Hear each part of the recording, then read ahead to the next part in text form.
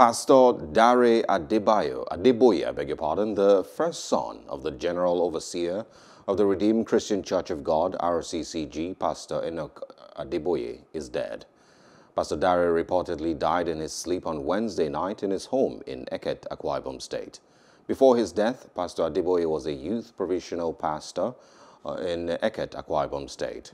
G.O. Adeboye had sometime last year during his 42nd birthday described the deceased as a miracle child. Hello, hope you enjoyed the news. Please do subscribe to our YouTube channel and don't forget to hit the notification button so you get notified about fresh news updates.